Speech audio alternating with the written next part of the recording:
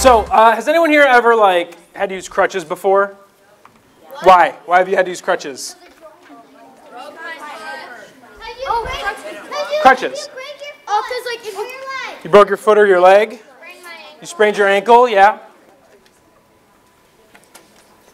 Sprained your ankle too, yeah. So there's crutches, and then there's these are the severe form of crutches, right, that I've got over here. That's a walker. Right, this is severe crutches, right? So why do people use walkers and crutches and things like that? Because they're old. They get hurt maybe. What is it? But just because you get old doesn't mean you go to Walmart and buy yourself a walker, right? Why do you do it? Because you need to get around. Yeah, because you're a little unstable. You need something to stabilize you. To help yourself guide you. Help guide you. Yeah, for sure. Matt? Have something to help hold you up, right? You're a little weak in the knees or whatever.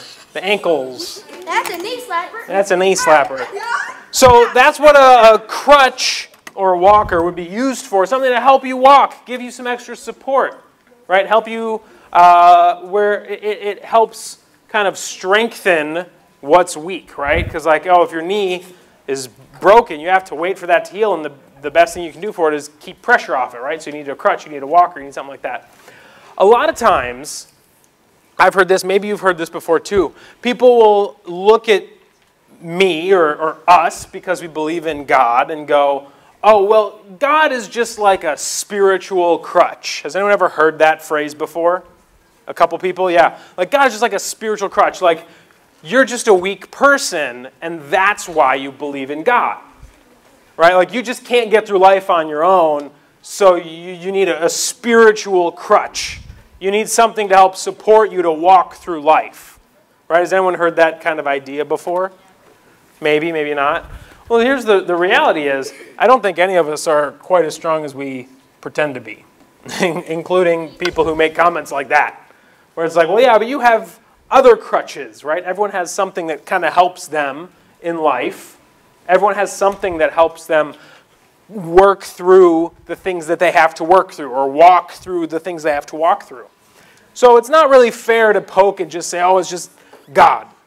But the interesting thing is that what we're going to see tonight is that Jesus actually tells us, hey, I'm going to be there for you. I'm going to support you and walk with you.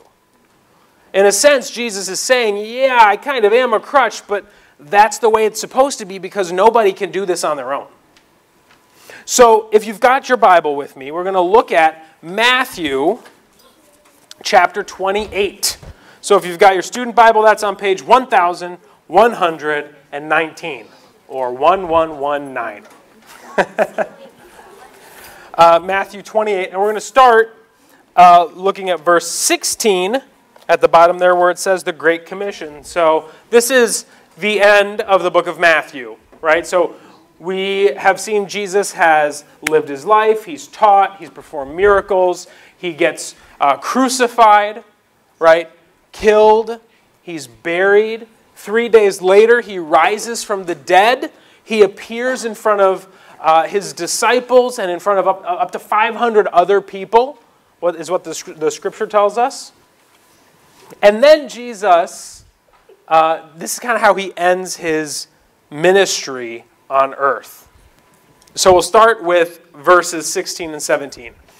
The 11 disciples, so that's the 12 disciples minus Judas, right? 11 disciples went to Galilee, to the mountain where Jesus had told them to go.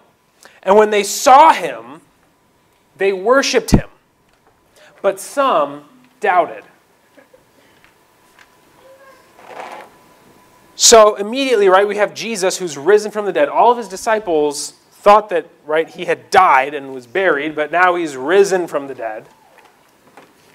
And there are two responses that the disciples have to seeing Jesus standing up on this mountain, right? What are those two responses? Yeah, worship and doubt. Some people worshiped him. They said, yes, you are the Savior. You are our Messiah. You're the promised one who's come to save us. And then others doubted. Went, I still don't know about that. Right? And we kind of talked through some of those a couple of weeks ago when we talked about the proof of the resurrection. But here's how it applies for us is when you're confronted with Jesus and with who Jesus is, you have two responses, right? What are your two responses when you're confronted with who Jesus is? Anyone? Yeah, worship and doubt. When you're confronted with the reality of who Jesus is, you either worship him as Jesus, as God, or you have doubt. Those are the two responses that people have. And my hope is that after learning about God this year, learning about his love, who he is, what his characteristics are like, that when you're confronted with who God is, my hope is that you turn to worship and not to doubt. All right, let's look at verse 18. I think through 20, yes. So then, after they see Jesus standing on top of this mountain, Jesus comes up to them and says, "All authority in heaven and on earth has been given to me. Therefore, go and make disciples of all nations, baptizing them in the name of the Father and of the Son and of the Holy Spirit, and teaching them to obey everything I've commanded you. And surely I am with you always to the very end of the age." Jesus approaches the disciples in the midst of them doing two things, right? What are the two things that they're either doing? They're either worshiping him or doubting him. And what does Jesus do? He approaches them. He comes to them. Have you ever experienced that? Have you thought about that? That Jesus approaches us? Wait, we don't approach him. He approaches us. And that's what he's doing here with his disciples in the midst of their worship and even in the midst of their doubts. Like sometimes when big questions, right, come at us and we're like, oh man, I don't know if God can answer this question for me. Have you ever thought about stopping and praying about it? Oh, now I know what you mean. He comes Yeah. In the middle of your doubt, do you ever invite God into that? Hey, God, I don't know what's going on here. I don't know how I'm going to figure out the answer to this question. Can you help me? God will show up, right? But also in the middle of our worship. Have you ever expected Jesus to show up while you're sitting in church on Sunday? Hopefully. If not, maybe we should try that. Because Jesus shows up. He approaches us. And then what Jesus says to his disciples here is that all authority in heaven and on earth has been given to me. Jesus has all the authority. What does that mean? That he's got authority in all of it. What does that mean? Yeah, Jude. He's got all the control, right? People in authority make decisions. They make calls. They make things happen, right? He's in all authority. It's all been given to him. And so how should we respond then, knowing that Jesus has all the authority? What do we do in response to Jesus having all the authority? Yeah. We worship him, for sure. Obey him, yes. We do what he says, right? Someone in authority, when they give you a command, you should listen, right? It's a good rule of thumb. And so Jesus establishes what he's about to say by saying, all authority in heaven and on earth has been given to me. Then he makes a command. Therefore, go and make disciples of all nations. So how do I do that, right? What's a disciple? Anyone have an idea what's a disciple? Yeah? Someone who follows Jesus. Someone who follows Jesus. Yeah, someone who follows Jesus and believes in him. Of course, right? So, okay, go and make disciples in all the world. Is Grand Rapids, is that part of the world? Yep. You sure? Yep. Okay, just double checking. I think so. It is part of the world. That was a trick question. So, Jesus then tells us what we're supposed to do in order to make disciples, right? He's not just saying, okay, go do it. No instruction. He gives some instruction on how to do it. So the first thing is to baptize them in the name of the Father and the Son and the Holy Spirit. Who's been baptized before? I know, where's Lucy at? Somewhere. I saw her earlier today. Yeah, Lucy, you just got baptized on Easter, right? Yeah. Congrats. Right? So that's the first thing that Jesus says about how do you go and make disciples. Well, a sign that someone has given their life over to God is baptism, right? When we do baptisms here at church, what do they say when they baptize people? You're buried with Jesus in the likeness of his death and raised to new life in him, right? So there's an element of this is a very important symbol of your salvation. It's showing other people you've been buried with Christ and you've been raised with Christ. So baptizing is the first thing. And then the next thing is teaching them to obey everything I've commanded you. Okay, what else? Like, what's something we do when we come to church, right? You listen to people talk, right? Maybe you listen to me talk. Maybe you listen to Pastor Jim talk or Pastor Tom or other people who come and preach, right? Or your dad, yep. Or your dad. Got a lot of pastors' kids in the group. But you come and you listen to people teach. Why? Why do we come and listen to people teach? Yeah. Because it's important to listen to God's word through the Bible and through other people explaining the Bible to you in a way that makes sense. It's important for us to understand God's word. So you can show obedience to him by following through what the Bible is telling you. Yes, it's important to follow God's word. And so we've got some people here at Calvary, but churches all over the world have people like this who really know their stuff more than we do.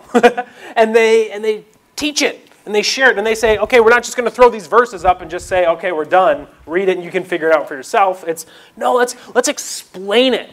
Let's understand it so we can actually grow. Because God's word will actually change our lives when we start to really understand and apply it to our lives. So teaching to obey. Right? There's an outcome there. And the outcome is obedience. Everything that Jesus has commanded us. Everything, all over the Bible. Now, the difficult thing is this command is not just for pastors. Right? This command is not just for people who work at a church or in a missions organization. Right? This command is for everybody. That means it's for you guys too. So when I ask, is Grand Rapids part of the world? Yes. Why is that important? Because we're supposed to be going into all of the world. Baptizing people. Teaching people, right? There's an element for us where we believe in Jesus, right? We believe in his word. We believe in who he is and what he can do. We've learned so much this year about God's love, right? I know so much about the love of God. And guess what? God's love cannot be contained. It cannot be contained in just this room, right? It's for everybody. So that means we have to share it. We have to go out to teach it to other people, share it with other people. But that's not an easy thing, right? We've talked about this the last few weeks, and it can be a little bit scary sometimes to share our faith. And that's where Jesus gives us this great phrase at the very end of this verse. And this is how the book of Matthew closes. This is how Matthew's like, this is the end of the life and the ministry of Jesus here. Well, not the life because he ascended into heaven, but this is the end of his ministry on earth. This is the most important thing, right? And surely I am with you always to the very end of the age.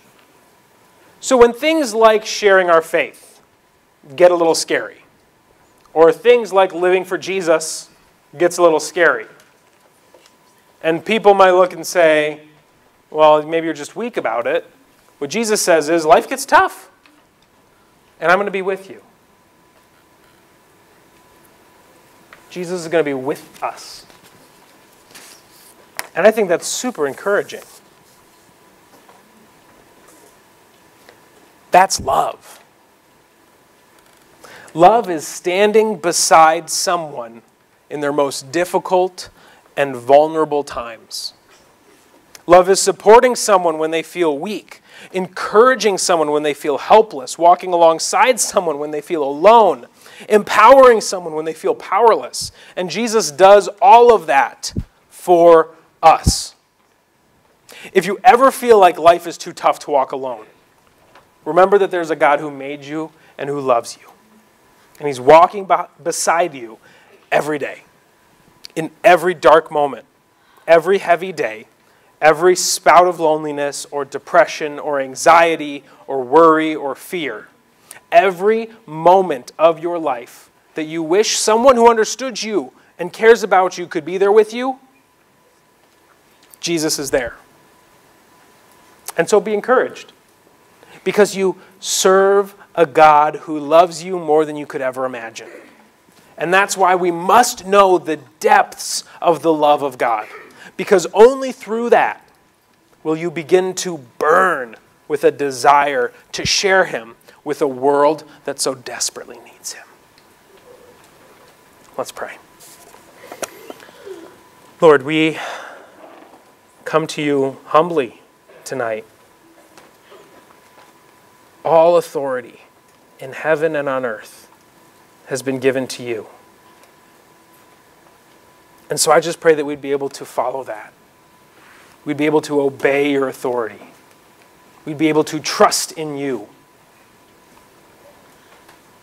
Lord, when life gets hard, sometimes we need a crutch. And I'm so grateful to have you as my crutch.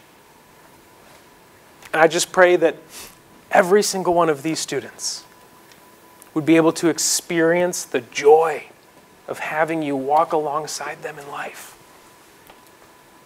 That we could experience the depth of your love, the depth of who you are, because you don't want to be hidden from us. You want to be known. You want to experience life with us, and you want us to experience life with you. And so I just pray, Lord, that you would make that a reality for every single one of us in here tonight. Your love is so great that after a whole year of talking about it, we've simply scratched the surface. And so I pray that we would be able to live in the depth of who you are. And I pray this in Jesus' name. Amen.